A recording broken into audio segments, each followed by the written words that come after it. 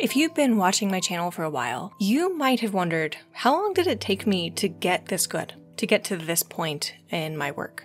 You might be wondering, how long would it take you to do the same thing? And how long does it take when you haven't gone to art school and aren't going to? These are exactly what I'm going to explore in today's video.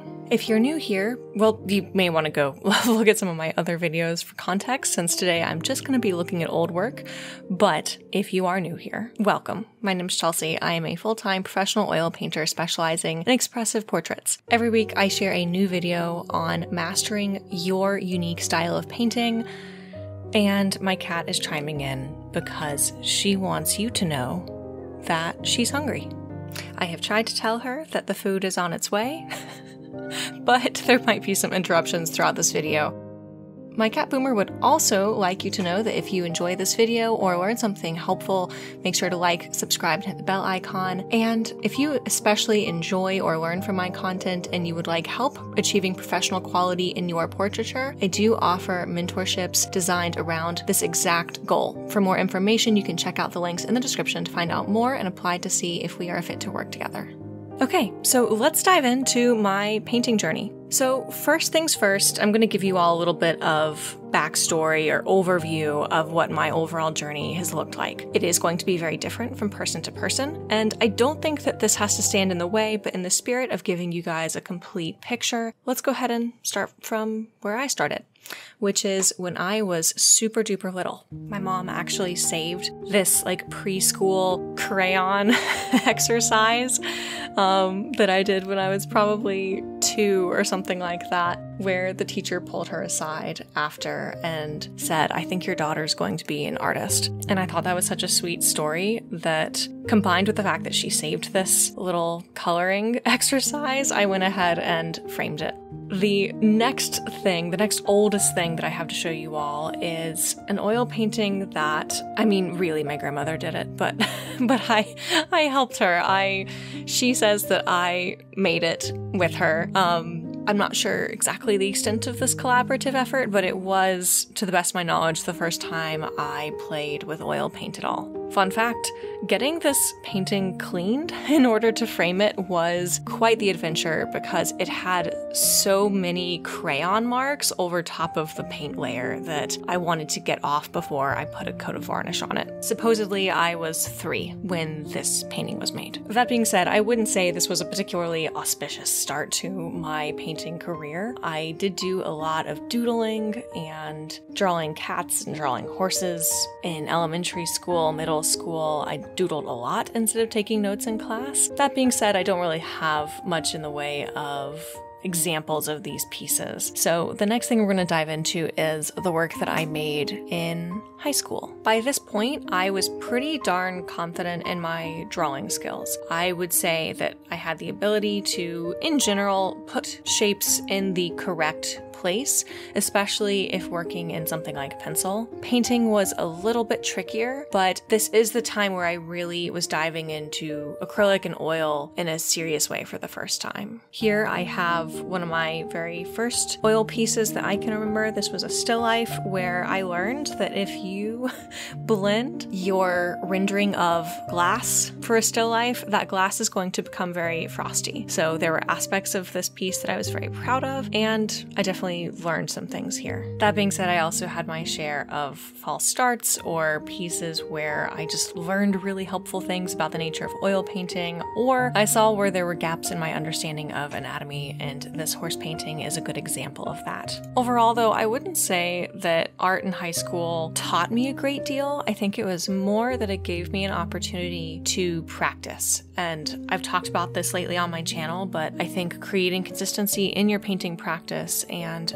opportunities to paint more regularly are probably the most important. That's why I focus on mindset so much in what I talk about, because if you get burnt out, if you get bored, if you are suffering from block, well, that consistency really goes out the window. And overall, we do want to be intentional with our practice, but we can be as intentional as we want. If we're not actually getting any practice, it doesn't matter. But where I would say that I really sprung ahead, there were really two places where this happened. The first was when I started taking workshops in high school. So here are some examples of some portraits that I made in a Rob Liberace workshop. I would say he's the first big-time teacher I had. I learned a great deal about oil painting just from getting to watch him paint and hearing some of his tips.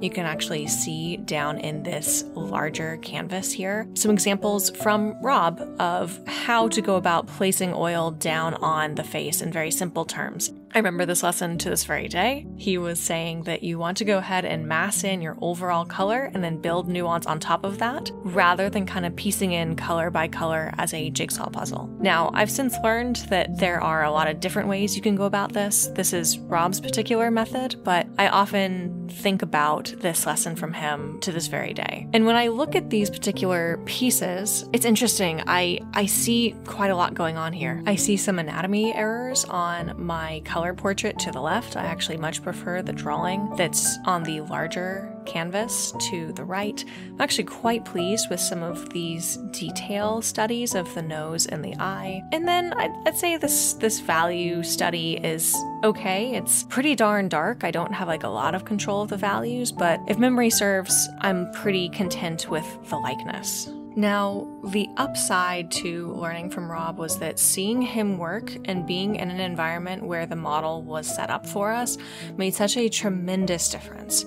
I really didn't know I had these paintings in me, and I believe this is the first time I ever painted from a live model. So while I'm sure I could like pick these images apart, I'm not going to because they were breakthrough pieces, and I'm more focused even now on like just how much progress they represent versus, what I could have possibly done better. With that being said, the downside to something like workshops is that I think I got to study with Rob 2, maybe 3 times, and it was once every couple of years while I was in high school and later college. So for your own practice, it's really essential that you have an overall structure and that you aren't relying too heavily on workshops to represent those breakthroughs, but rather you're going in with a really specific intention, or you have a more general support system to help you to reach your goals. But with these workshops in particular, they were just so different from what I had been experiencing otherwise that they really did unlock a breakthrough for me. And I was able to go back into high school painting with much more confidence in the work that I was doing. Now, from here, we transition into college. Now, I didn't go to an art school, but I did briefly study within the fine arts program at the university that I attended. It didn't take me long to realize that I really wasn't going to get out of it what I expected, and unfortunately, this is what I see across the board when I talk to painters that you all admire. There really wasn't much that I learned in this program. Again, it was more that it gave me the opportunity to practice over and over again, which is what we see with this particular still life piece. At this time, you can tell I don't really have much of an understanding of edges. Overall, I'd say the color is looking nice. The drawing is pretty accurate. Not that you would really know from drawings of fruit. I'm sure there's a lot that could be said about the perspective, but I think the biggest thing that stands out to me is that I don't have any edges here that suggest that these objects are round, and that wasn't really a concept that we explored at the time either. But one advantage to college is that I had a ton of opportunities to draw from life and to draw the figure and the model. So I'm going to be thumbing through my sketchbook here. I'm going to be skipping over a lot, unfortunately, because there are a lot of nude studies, and I doubt YouTube's going to be super excited about that. But I've tried to pick some pieces that are obviously from when I was in college and kind of representative of what I was capable of at the time. And overall, I'd say these are a blend of drawings from the model, drawings from like TV stills, drawings of people that I knew. Overall, I would say, in general, the proportions, the drawing is working pretty well, but there's really not much in the way of value control, mark-making edges. Obviously, we can't really see my grasp of color in here. But there's a lot that got solidified at this time, and there's still a long way to go. And again, this is why I think it's just so important and so helpful to just have a consistent practice over the long run. I didn't have any undue need to suddenly just reach the next level in my work the next day. Instead, I just showed up over and over and over again over time, and I started to see these little details just start to fall into place. Now, the final really helpful push that I experienced happened while I was in college. I took a summer and I studied at an atelier. And here I went through a pretty traditional curriculum, one that you would find at a lot of ateliers. I started with bark drawing, and then we slowly kind of got our toes wet with some life drawing. So I have a couple of bark plates here. You can see my reference on the left and my drawing on the right. Like most classical atelier environments,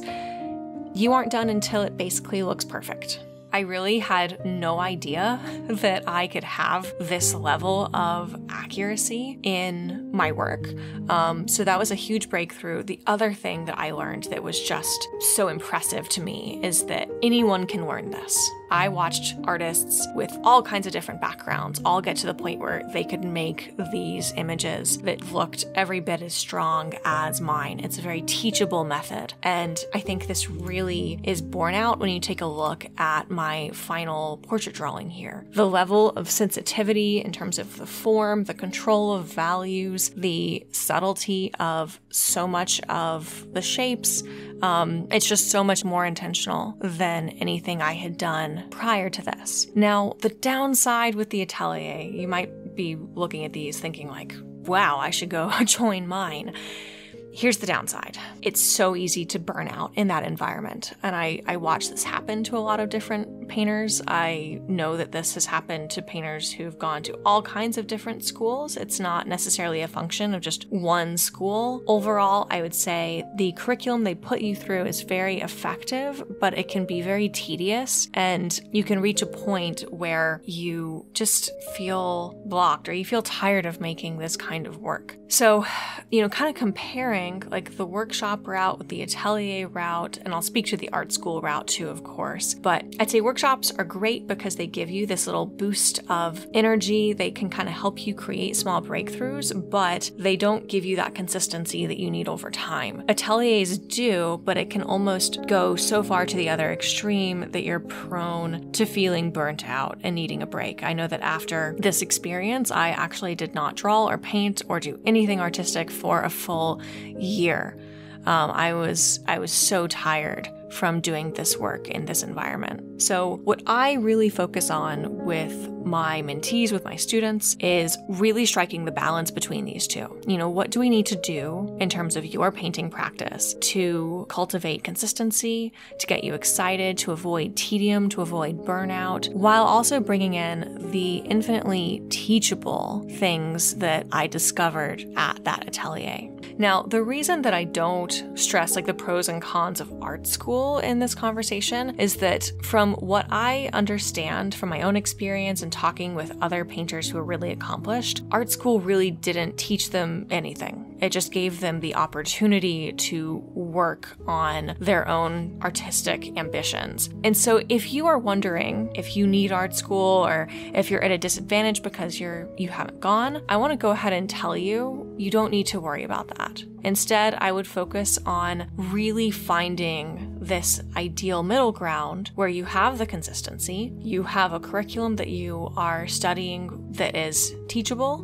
that you can really trust that you can get results from that method, and where it pays attention to your mindset and it keeps you energized and it keeps you excited to keep making things. There is no one-size-fits-all timeline. For me, what we looked at today was probably about 20 years worth of drawings and paintings, but it's taken me 30 to get where I am today. I wouldn't have rushed it. I wouldn't have done it any other way. That being said, if you have already had a career, if you're like about to retire, for instance, and you really want to make the most of that time and you just have a couple of years to really get to the point where you're proud of what you're making, We can absolutely structure something that brings in the best of all of these systems and helps you to get to that point within a few years' time. But if there's one goal that I have for this video, if there's one takeaway that I hope that you have, it's that it isn't too late. You didn't need to be born with a certain amount of talent. Obviously, the things that I showed you today are pieces that were successful enough to keep, but there were so many pieces throughout this whole journey that absolutely weren't. I got to this point because of time and consistency and being intentional with my practice and my craft, and you can accomplish something really similar if you put the same sorts of things in place for yourself. If you would like help putting together a plan around this, again, there's more info in the description around my mentorships. I'd love to hop on a call and discuss your goals and what timeline and what process looks best for you. I'd love to hear from you, and until next time, happy painting.